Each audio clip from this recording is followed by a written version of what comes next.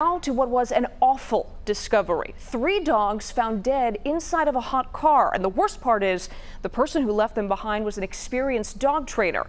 Bradley Blackburn spoke to a devastated owner who now demands justice. Open your Christmas present, Vinny. There is no question Vinny was a dog with a very good life because this 6-pound Pomeranian, he was kind of my world.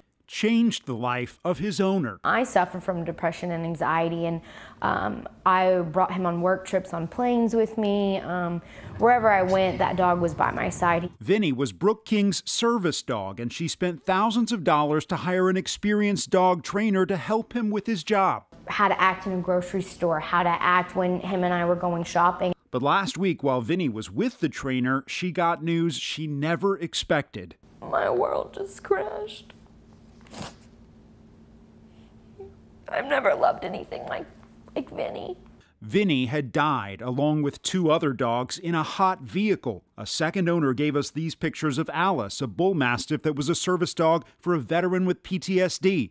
The owners told us the trainer left the dogs in the vehicle parked outside this vet clinic while she went inside to talk with friends, trusting a sensor to warn her if the car got too hot. Apparently, the sensor never went off, and the car had died and there was no air circulating.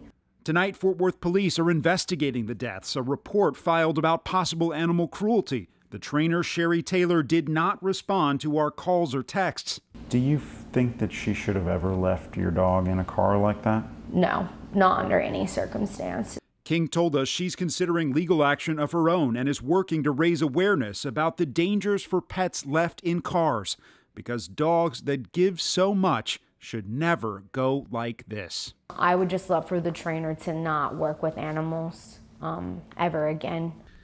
In Fort Worth, I'm Bradley Blackburn.